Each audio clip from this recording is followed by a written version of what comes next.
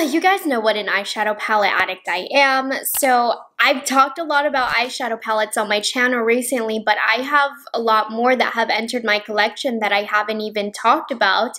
You might have seen some of these palettes on my Instagram stories, but other than that, I haven't got the chance to talk about these palettes, so I'm going to share with you 14 eyeshadow palettes that have recently entered my collection. It's a lot. These are real good. Let's get into it. So we are going to start off with the palette that I am currently wearing today. This is Nomad's most recent launch. This is the Nomad Cosmetics Paradise Islands palette, and as you can tell by my eyeshadow alone, it's an incredibly bright but beautiful palette. I literally feel like a mermaid with my makeup today. So here is the packaging. It is so cute. If you don't know, Nomad Cosmetics, they are an indie brand and they base their palettes off of where they travel to. So each palette is based on a different place. And we have really fun tropical colors here. And I've had hit and miss experiences with Nomad Cosmetics. So I used this palette today, like I said, and this palette is pretty nice. I haven't used all of the colors to give my final thoughts. This is my first time using it. So far, so good. The only color that I had a little bit of trouble with was this shade right here, which is typically a harder shade to formulate. I thought it got a little patchy here. It took a little extra time to blend out, but other than that, I had a really good experience with the shimmers here, and most of the mattes were fine as well, but I definitely want to continue using this. But I can tell you, this color story, Nomad does some of the best jobs with curating color stories in my opinion. So what I did for today's look, it's pretty simple. I used seashell right here on the inner half of my crease, and then I faded it out all the way. I kept it kind of high because I wanted it to bleed through my look. This has really good pigmentation and it really didn't fade, which is something that I normally worry about with shades of this nature, but it did a really beautiful job of holding its own. Then I went in with Stingray right here in the outer half of my crease. This is a shade that I'm not too sure about. It worked better on one of my eyes than the other. On the first eye that I did, it was a little patchy and harder to blend out. The second eye that I did, I had a little bit of an easier time. So I'm going to need to do more investigation on this one. And then to kind of deepen the outer corner, and keep in mind there's not a ton of depth that you can get from this palette. Your look is going to be pretty bright. I used Lizard right here, which is one of the deepest shades in my outer corner, and I just feel like it really amped up this look and made it what it is. It was like the secret recipe to completing a beautiful look. So I have this in the outer corner. In the center of the lid, I have Shark. I'm obsessed with this shade. It is so multi-dimensional and it works perfectly with the blues and greens. Really high quality. Best applied with a finger, but I love this. And I wasn't sure how Sun was going to do, but I did apply this on the inner third of my eyelid. I did use a brush to apply it, and it is so beautiful. It's definitely not as dimensional as Shark right here. I just looked outside and it's randomly raining, but super sunny. But anyways, it's in the inner third of my eyelid. I think it's really pretty as well. It bled out perfectly from the seashell shade. And then finally on my inner corner highlight, I have Bora Bora, which is a duochrome shade, but it's kind of more of a satin finish. It's very unique. I think it's really pretty in the inner corner. So I had a very positive experience with this. I do have a discount code with Nomad Cosmetics. It is affiliated. I will have it down below if you're interested, but I definitely like this palette a lot, but I do want to continue playing with these because some of the mattes I need to investigate, but so far, so good. Really great if you love colors. The next palette that I received, I have a lot of my indie ones up front because I love giving my indie brands attention. This is from a brand called Fantasy Cosmetica, and I believe they are a new brand, and this is their first palette to ever come out. They reached out to me on email asking me if they could send me their new palette. This is called the Druid palette, I believe. Here's the packaging. You can already tell it's going to be a very deep palette. Their website is fantasycosmetica.com. I will link it down below. How beautiful is this color story, you guys? This is so grungy. I feel like Angelica Nyquist would wear this palette. Like, I feel like she would do a stunning look if she hasn't already. But anyways, I'm very impressed by swatches of this palette. I haven't used any of the palettes that I'm talking about on the eyes yet, besides obviously the Nomad one. But the shimmer seemed really thick and lovely and super dimensional. A couple of the mattes I'm not sure about, but then a couple of the mattes were also extremely pigmented. I'm excited to give this new brand a try.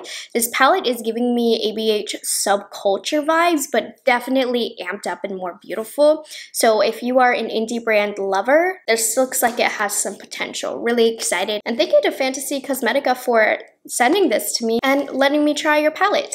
Next up, never heard of this brand, was not expecting this. When they reached out to me, I thought that they were just a nail polish brand. And by the way, they sent me some really beautiful multi-chromatic, duochromatic nail polishes, but they also threw in a palette and this looks stunning. So this is the What's Up Beauty Geodes eyeshadow palette. It says made in Italy, assembled in the USA, 24-month shelf life, talc-free, cruelty-free. I'm loving what they're giving us. So the palette itself is really cute. It's got that geode kind of print on there, and this palette is so beautiful. The green right here is calling my name.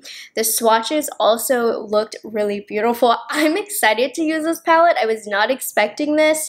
This has a lot of potential. This looks like it's going to be a stunning eyeshadow palette, so I'm pleasantly surprised by this palette.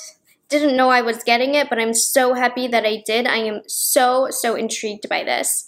Ace Beauty sent over a very large eyeshadow palette. I posted this in a vlog a few weeks ago when it came in PR. But this is the Ace Beauty Quintessential Eyeshadow Palette. It is a huge palette. In the last year, Ace Beauty has reformulated their eyeshadows. I haven't liked their previous ones from last year's, but I have not yet tried their new eyeshadow formula. I definitely need to do that. I've had their palettes for a while. But I love Ace Beauty's palettes as well. This one is quite warm. It's definitely not to my taste, but I love how large it is and the options. This is definitely very neutral. Ace Beauty also manages to keep it affordable. The swatches on this seemed really nice, really thick, and this just seems like a really nice functional palette that I think a lot of you will like. So I can't wait to mess around with this a little bit.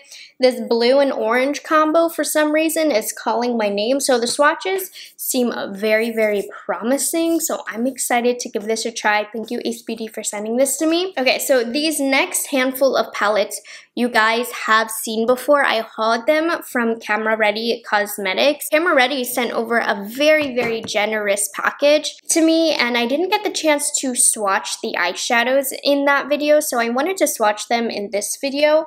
So I have 4 palettes that Camera Ready sent over. So let's take a look at the first one, which is the Viseart Petite Matte Dark Palette. This is such an exciting palette for me because Viseart became huge for their $80 neutral matte palettes, because Viseart has some of the best mattes in the world, I'm telling you. But those palettes were obviously not really justifiable. $80 for all of those mattes.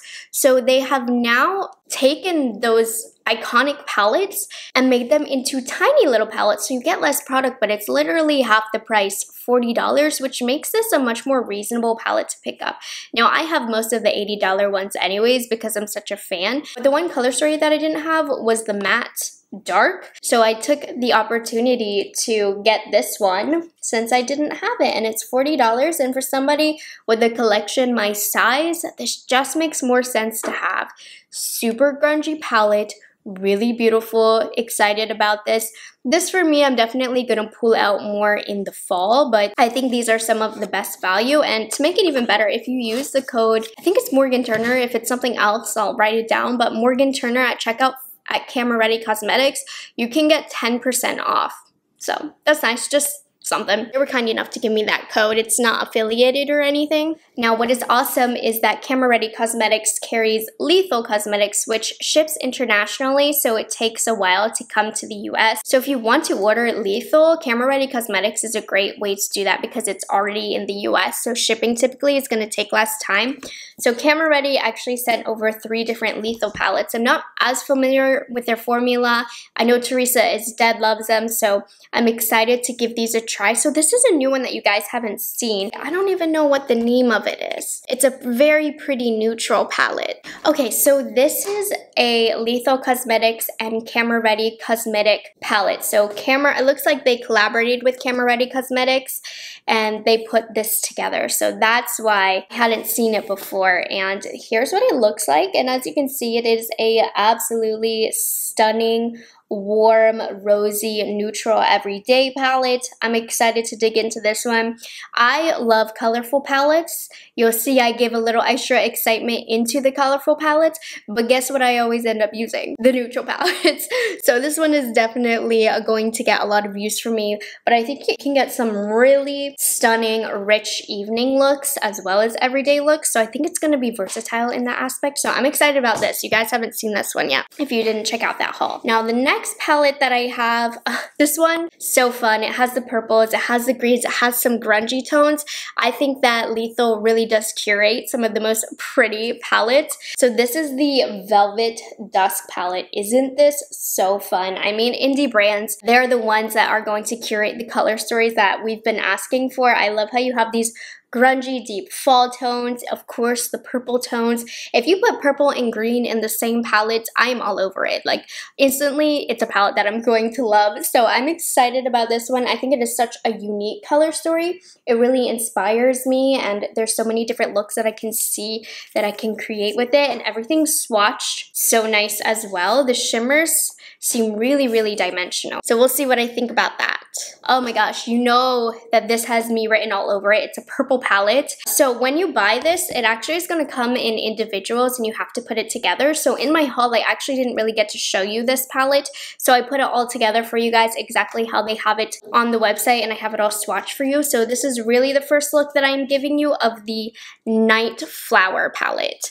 And oh my gosh, this is definitely, I mean, Lethal has some beautifully curated palettes on their website, but this is the one, of course, that catches my eye the most because it is so purpley, and I love all of the different tones of the matte purples that we get here. We have some really beautiful shimmers, and then of course you even have some blue shimmers to kind of mix it up. This shade right here, I'm so excited to put this all over my eyeballs. Soak a little bit into purple heaven with this guy. I really hope Lethal Cosmetics formula is amazing. I do have the Lethal and Teresa is Dead palette. I think I used it like once, but I can't really remember my thoughts.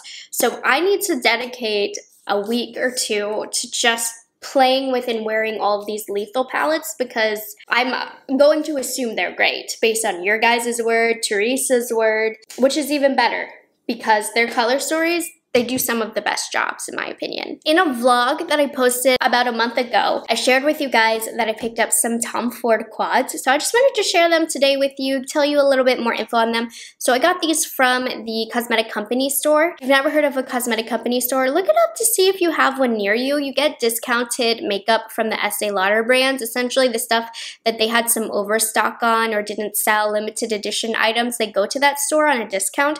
So I got 3 Tom Ford quads for 50% off. So I got them for $44, which is still expensive when you think about it because these are quads, but it's a great deal for Tom Ford.